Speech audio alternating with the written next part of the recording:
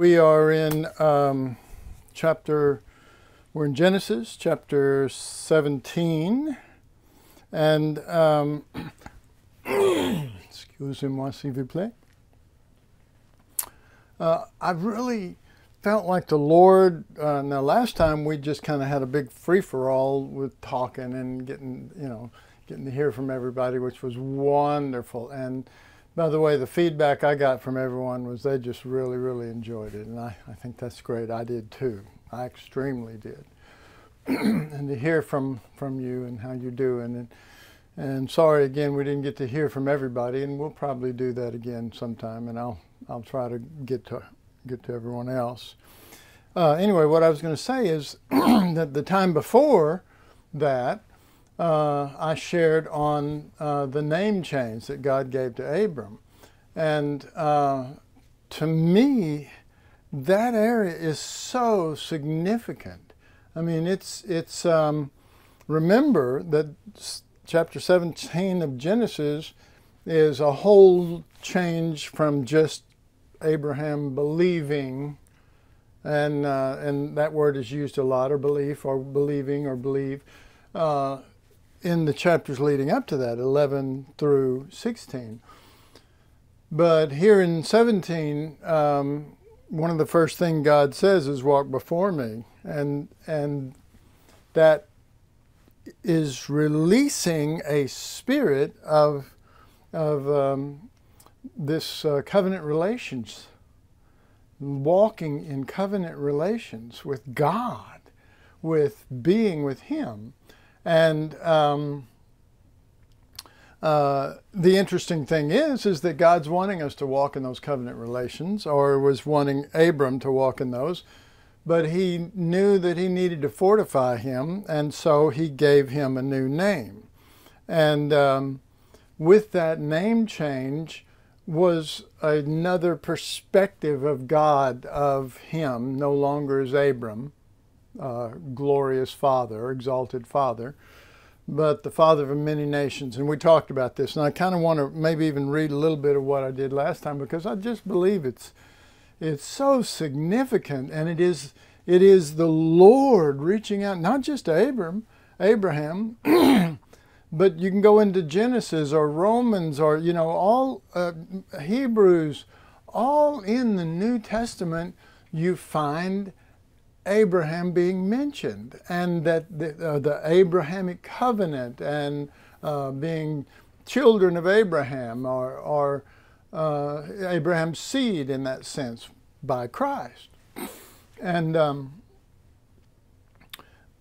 mean, it is the guy that was basically known as God coming down and really, when He started talking about your name change is no longer exalted Father, it's going to be Father of a multitude.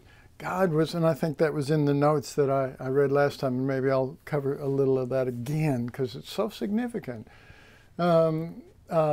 He was opening a part of Himself up to Abraham to see that he is a father. And He just doesn't want to be an exalted father. He wants to be a father of a multitude. He wants that seed in all of us, and to have that nature in all of us. And so, and that's His hopes and dreams and aspirations. That's what I was seeing out of it.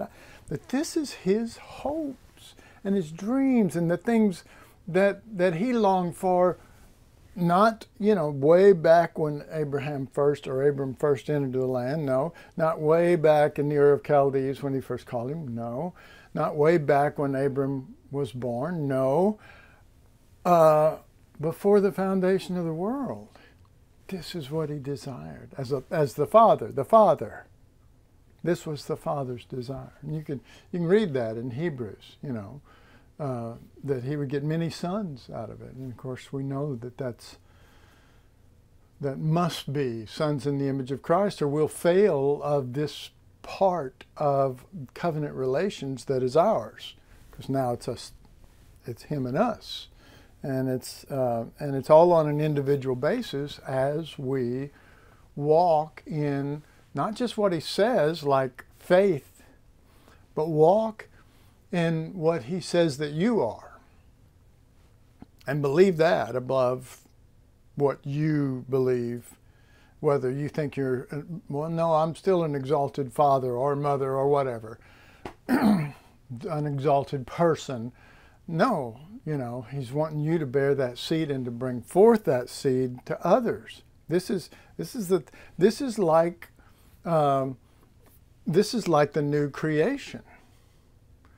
In that, I was just, you know, sometimes, I don't know, it's just like the Spirit comes and tells me something, but I remember when Jesus was being baptized and the Holy Spirit came down like a dove, and it's like he came down on the new creation, but in a sense he didn't. He came down, and Jesus of Nazareth, the one who's about to be baptized to start his ministry, the Holy Spirit, the dove, comes down and presents him to us, and the Father joins in this time, says, "This is my beloved earnest of the new creation." And Jesus was like a twig, an earnest in the mouth of the dove, like with Noah. And these things move me because I don't see teachings. I don't remember half of the teachings, but I remember the life of them. And I remember certain parts that just quickened life in me.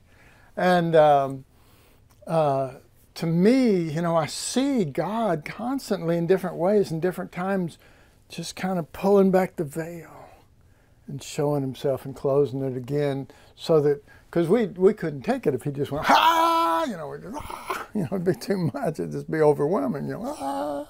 You know, but instead, he shows us some of his heart and some of his ways and some of the things that he cares about. And then, of course, Jesus becomes more than the earnest, because in him we are new creations in Christ. So he's no longer the earnest that the dove is revealing beforehand, like the ark. They're in the ark. They've been in there with a bunch of beasts, and you know, they're sheltering in place, and it's hard on them, and it's raining, so they're not getting to get out in the sun or anything, and they don't get to go to the grocery store and all this kind of stuff. They got all of this stuff going on, and everything looks bad. And then the dove comes back with a twig and says, "Hey, look at this. There's life out there. There's life, and it's his life, and we're going to enter into Christ. We're going to enter into it. We're going to live there when we get out of this ark. We're going to live there." So that's what I feel like this appearing is about. It is the beauty. But see, a lot of times we get to see the beauty of Jesus, but this is the beauty of the Father saying to Abram, "You are now different." Now, Abraham might, as soon as he gets that name change, I guess I ought to read the scripture. This is chapter 17, verse 5. "Neither shall thy name any more be called Abram, but thy name shall be Abraham, for a father of many nations have I made thee." Okay, well, he hadn't had any kids yet. What do you mean you've made me that? I'll be made that when I have kids and my kids have kids, and on and on. No, quit waiting for the manifestation of it. Quit looking for something with your eyes in the natural and trying to find answers that are already within you, when he said, you are Abraham. Okay, in our case, you know, I reiterated some of the many things that he calls us, you know, his temple, a new creation, all those things. I went through a little list of that so that we could say, you know, we hear that and we go, oh, I know that one. Oh, I know that one. Oh, yes, that one. But it's not enough to be able to list them. What he wants is for us to be with him, walking in covenant relations in what he says is true, and because he says it's true, we believe it's true, and, you know, we're not going to let anybody take that away from us, including Haman or Mordecai or any of these, you know, things going off in our head, all that kind of stuff. It's going to be established by the Holy Spirit. And we're going to trust that, you know. And this kind of faith now, because faith is still there, you see, faith led up to end of chapter 16. It's not now just walk. You walk by faith, and you know, you walk in faith, but you're walking. You're taking hold of it and saying, I'm going to walk in this. I am going to lay hold of this. This is, and when we say lay hold of it, not make it real, but make it mine by being able to, being able to resist the devil if necessary, because he's going to try to challenge all that. Being able to resist your past, that when you get into certain situations, it says you're a failure, or you're no good, or you're this and that. And, you know, that flies in the face of the Father who said that's not who you are now. You know, we need to stand up for him. We stand up for our rights to be rejected. And we walk around with that chip on our shoulder and everything, when we should walk around with if nothing else, if we don't have the glory of God on us, then we should walk around with the Word of God, sharp two-edged sword in my mouth that says what he says and not what I say. Now, there's a difference between just doing that as a charismatic believer and doing that as Christ as your life. The other one is saying a whole bunch of stuff that is true of you while leaving out the you that you're one with. So it's not, they're going to fall. They're going to falter. They're going to, after a while, they're going to go, well, this doesn't work, or whatever. Those things are spoken to the Son. And that Son is going to come out of our loins eventually. God promised it. Okay? It's not going to be Lot. It's not going to be Eliezer. It's not going to be Ishmael. It's going to be the seed, but he's coming out of you. All right. So, if you're, you know, that's why I said, as soon as he said, I have made thee, we don't go, okay, I'm already it, and then find out that, well, we don't act like it, think like it, or talk like it, or anything. That's depressing. We say, if you say that it's made, then I'm standing with you. Covenant relations, right there. It's a beautiful thing. That's covenant relations. You know, we don't just go, well, God's way up there. I mean, it's as if, see, he didn't yell these things down to Abraham. He appeared and he said, okay, well, in that sense, he appeared and laid down his life on a cross and said, this is who you are now. Now walk ye in it. All right.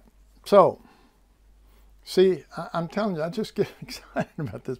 I haven't even done anything hardly but read that scripture.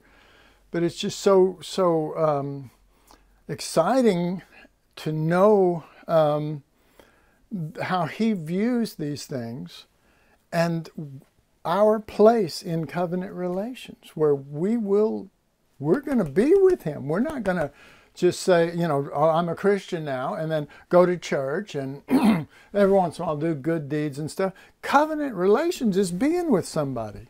I mean, that would be like, you know, they call a marriage union, a marriage covenant. Did you know that? Marriage covenant.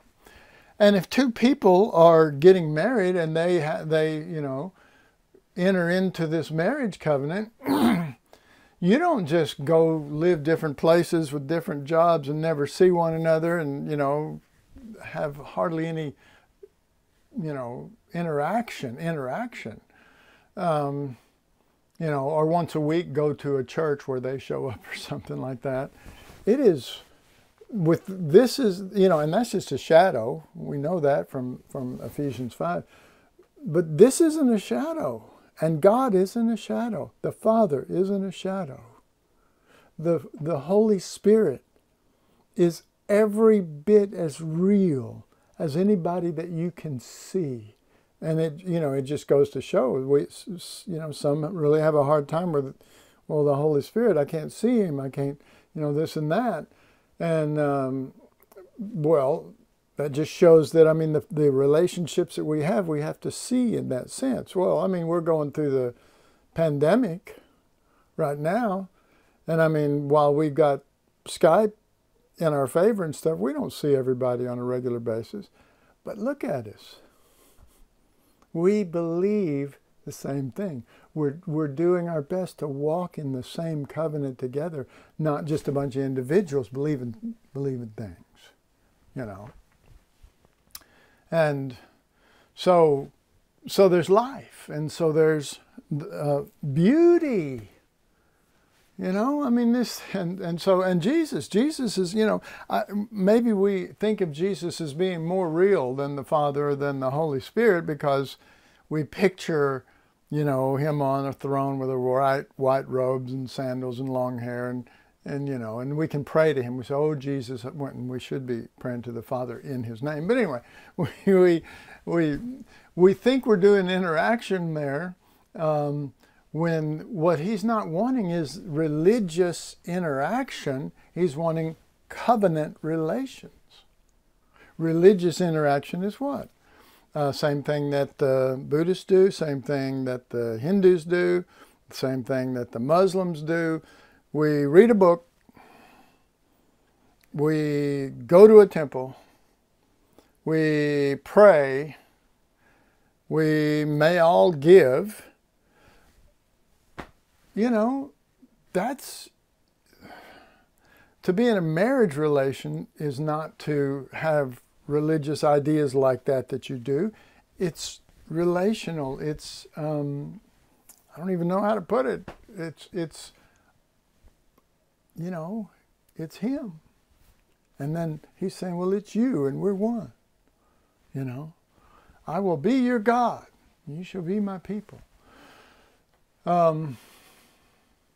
So I didn't want to waste all of our time just going off, but I really felt to reread just a couple of little paragraphs here of what I shared 2 weeks ago.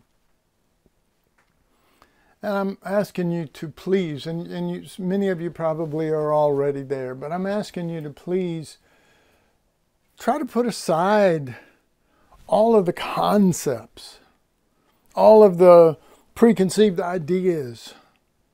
Try to hear his heart and what's going on in this interchange. And see, that's why Abraham's so big in the New Testament, in Galatians and all those places that I mentioned, is because to God, this is an example. The faith of Abraham is what I'm wanting here. See, not the faith of Christianity, if you will. The faith that Abraham had in relationship to being together with God. I call it covenant relations. It's a relationship built on what God wants and what we want. Okay. All right. So, just as sure as God is a Father, oh, blessed be the name of the Lord, so Abram will become not just in name Abraham. Just as sure as God is a Father, so Abram will not just get a new name called Abraham. He will enter in because the Father has it and wants us to have it. Excuse me for pointing at you. It's based on the assurance that the Father wants his Son. He changed Sarah to Sarai, Sarai to Sarah. Notice there, Sarah means princess. Okay, so he's, as I said, these things are given to us, and we can receive them by faith and walk in them by faith. We can believe. We see that word faith has been kind of messed up by life, but we can believe God. We can believe him. We can believe that this is what he means, and if he means it, then I can be with him in it. It's that simple, We go, well, it's not so simple for me because, I'm a stinker. Well, we're all stinkers. We all need the Lord.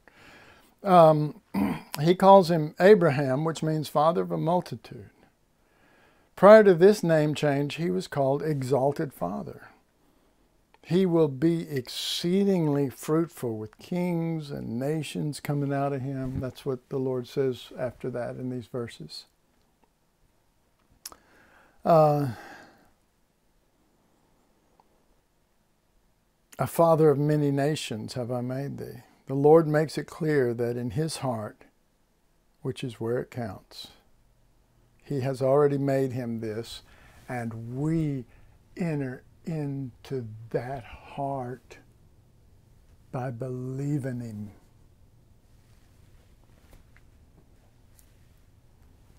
Which means we're believing in God, really God, not there's a God, there's a supreme being, That, devil believes that and trembles. We're believing into God himself.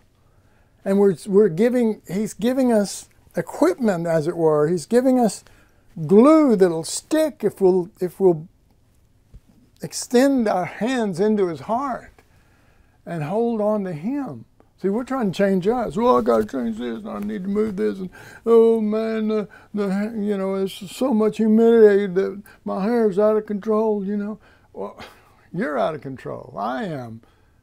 That's why we walk in this covenant relation with him, with his heart, with believing what's in his heart, instead of trying to be something we think he wants us to be when we're applying it to the wrong person, us, instead of the seed's already in us. See, we need to water that thing every once in a while. Fresh water, fresh word.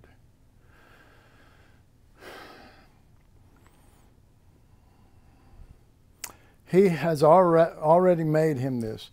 But then he talks about what he will do in the future. I will make thee exceedingly fruitful, and I will make nations of thee, and kings shall come out of thee. The term exceedingly fruitful goes beyond what was said before. God is now talking about nations and kings, and what he's saying is that you're thinking in terms of having a son that you can play baseball with, all this kind of stuff, and he'll grow up and he'll give you grandchildren. And God's trying to say, this fruitfulness is so far beyond what you can imagine. And don't get distracted with kings and whatever. Think about King David. Mwah! That's what's going to come out of you. Wow. Wow. Wow. Praise God. And then the subtitle, and this is still reading this one last couple of sentences here, was A New Name and God's Declarations. There are many things that God says concerning his people as positive declarations. And here's some of them. We are his church, we are his building, we are his temple, we are new creatures, we are living stones. And we could go on, but God help us not to fall into the deception of thinking that his declarations of what we are is sufficient. Just because then we would write down his declarations and go, yeah, okay. You know, out of the abundance of the heart, the mouth speaketh. You have to believe in him. You have to, the actual translation of word to believe him is believe into him. And what's in him is his heart, and you have to be like a horse that's got blinders on. You have to keep those blinders on and keep your focus on him and going forward. And then, you know, like horses do that. And it keeps them from being spooked. I mean, someone can come up from beside him and go, booga, booga, booga. And that horse doesn't go, Rawr! You know. He's got his blinders and he just keeps going. So, but God help us not to fall into the deception of thinking that his declarations of what we are is sufficient, because we're just writing down stuff and saying that's God's declaration. No, that came from his heart. That's God. I'm not saying that it's God. I'm saying it's every bit out of who God is, and way more than what could be written down on, you know, ink and white paper. Way more. And it's eternal. I mean, even the Bible can be, you know, burned up. But that which is the word of his heart, that'll not change. Only we will change. You know, I always tell people, you know, God's not going to change. And then I say, guess what? The devil's not going to change either. So guess who they're hoping will change? They're hoping that God's hoping you'll change and stay with him. And the devil's hoping to break you from that. Don't change. Be with him. But you have to look into his heart, as it were. You have to go to the scriptures like this and not read a story. I guess that's maybe a better way of saying it. We could just go to this thing and read a story and go, okay, and then we can hear somebody highlight important things and think, oh, that's really good. It is really good, but it's better than good. It's God. It's God's heart. It is God's word to us. And if we could stand with him instead of our fears and our backgrounds and and all of the declarations that, you know, somebody else told you about yourself that has hindered you and continues to hinder you. Trying to finish this sentence here, but God help us not to fall into the deception of thinking that his declarations of what we are is sufficient, and thereby deny to ourselves the workings and dealings of God in our lives that will truly and effectually make us to be what he declares us to be. All right. So I wanted to come back. When he appeared, he said, I am Almighty God. And we went over that, and we went over it on the basis of that translation there. But in the Hebrew, it's an interesting translation of Almighty God. It's a little bit deceptive in a certain sense.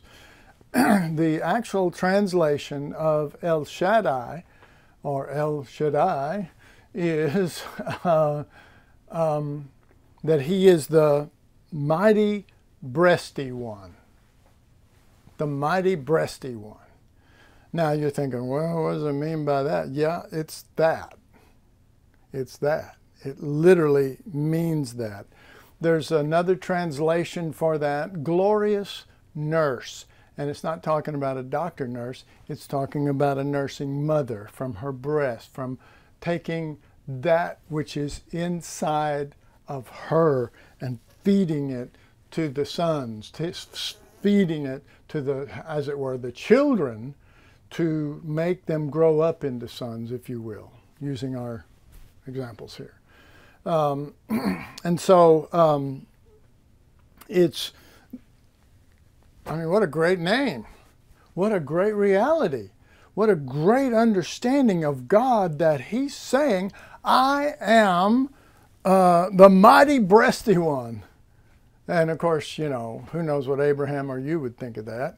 You know, well, we don't talk about those things, or we don't, you know. Well, you know, back then particularly, they didn't have other kinds of milk, you know, or ways of producing milk. They breastfed.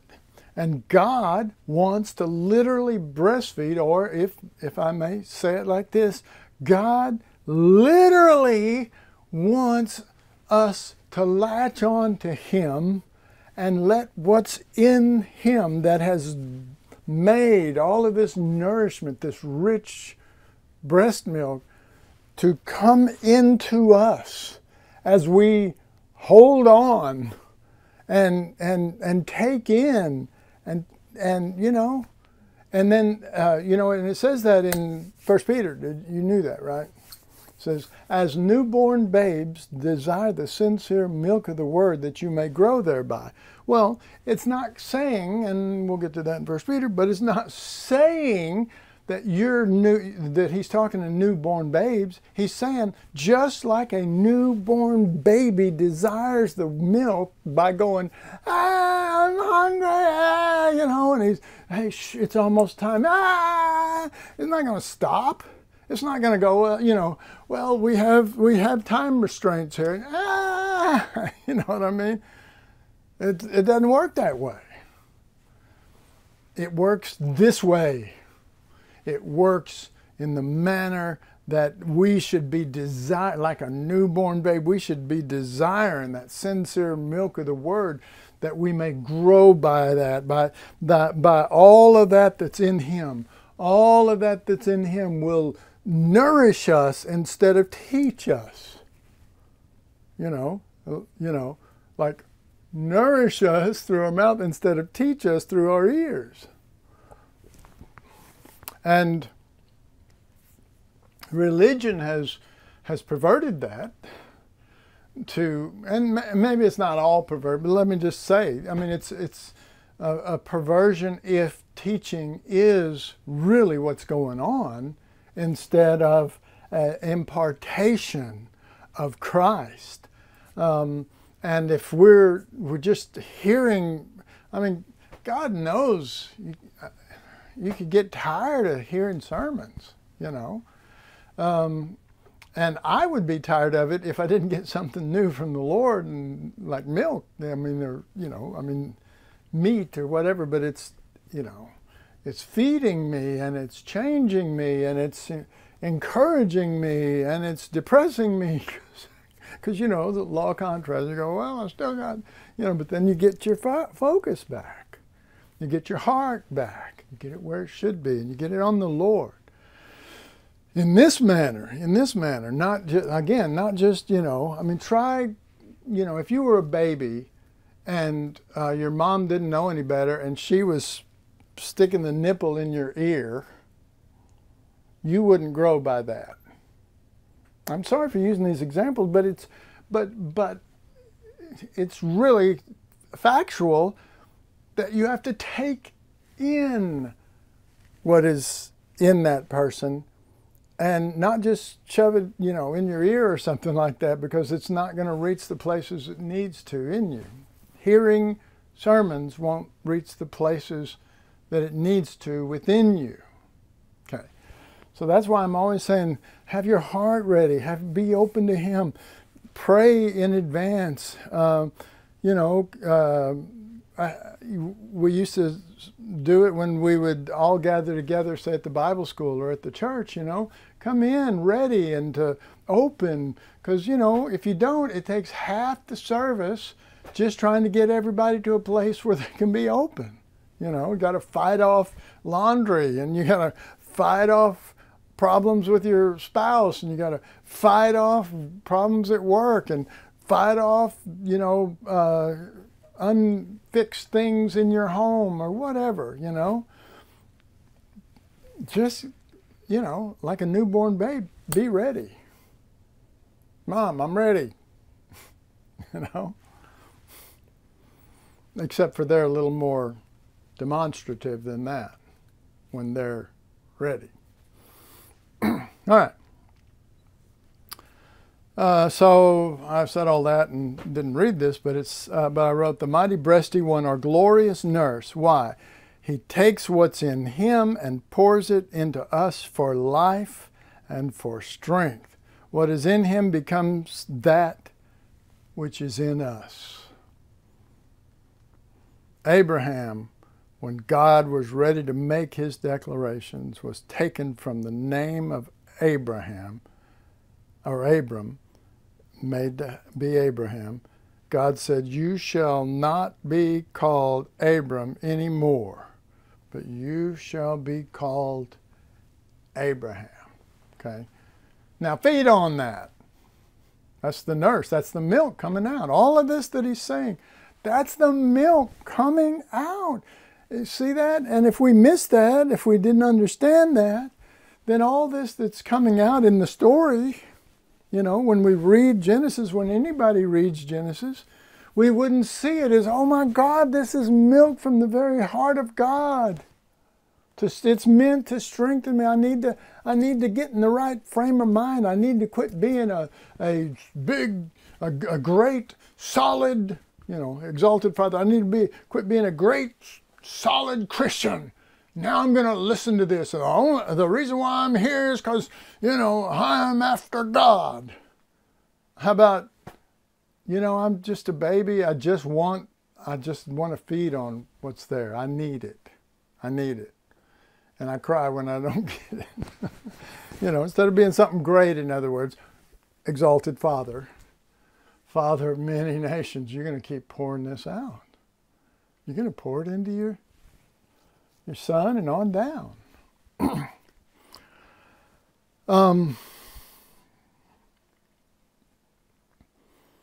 In other words, I am the Father of all things. And I'm making you a father. And of all things that's going to be coming, Abraham. I want you to know this, so I can just hear the Father's heart. I am a father of all things. And I'm making you a father of all that is going to come from you. You're going to be like the first seed. You're going to be like Adam and Eve. And I'm going to bring something through you. And he doesn't say this, but because we talked about David coming down through him. I'm going to bring something through you at the right time that's going to be the son I've always loved and wanted. Literally coming out of your line, your lineage. The son that I love now and I loved before the world was. And I will always love. And I'm going to put him in you. I'm going to put that son in you. And I'm going to love you because you are a bearer of the very beauty of beauties to me as a father and as his father. And I'm covenanting with you along these lines, the lines of my heart. And I'm entrusting you with my son, And he did do that. He did do that.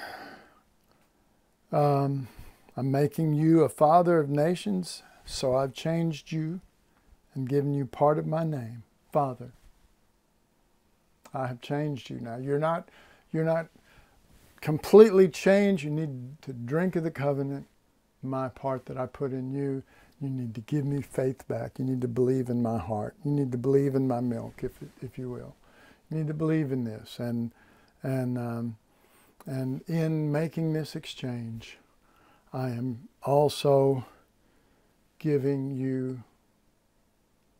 making you partaker of my eternal name, Father.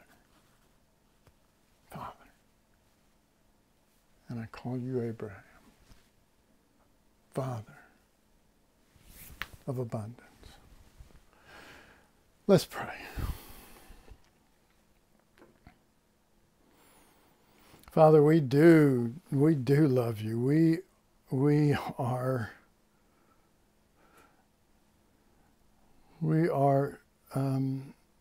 shook, and yet we are strengthened. We are fearful and yet wonderfully made. We are open and yet mindful that there are areas in us that are yet closed. We are hungry, and yet we know we don't always eat when we should. We are caring, and yet we know that we need to crawl up in your lap a little more often instead of prayer, religious prayer. You are wonderful, Father. You are wonderful. You want to give us your Son. You want that to happen so much. And oh, the glories of your Son, Father, but we do bog down in our own lives in this earth. We're supposed to walk by faith, not by sight. But Father, we haven't got to the place of covenant relations where we walk, much less by faith. We walk by sight. And the sight that we walk by is our failures, our lack, our inadequacies. And Father, we meditate on too much when we're told by you in the Word to meditate on your Word day and night. Your Word, not Scriptures, your Word from your heart, to see that which is from your heart, the abundance of your heart. Father, it doesn't say out of the abundance of our heart the Scriptures speak to us, but the Word out of the abundance of the heart. Our mouth speaks the Word, and your mouth speaks the Word, and you're faithful to that, and you remain faithful. You are not changing. You are God, and you change not. Father, we look at that theologically, and we say God is God, and He doesn't change, and this is it's an incredible thing with God. But you're not saying that for us to take it theologically as a truth that you're consistent, but rather that desire that is in your heart, that which you have formed the worlds for and laid the foundations, that will not change. And if we can,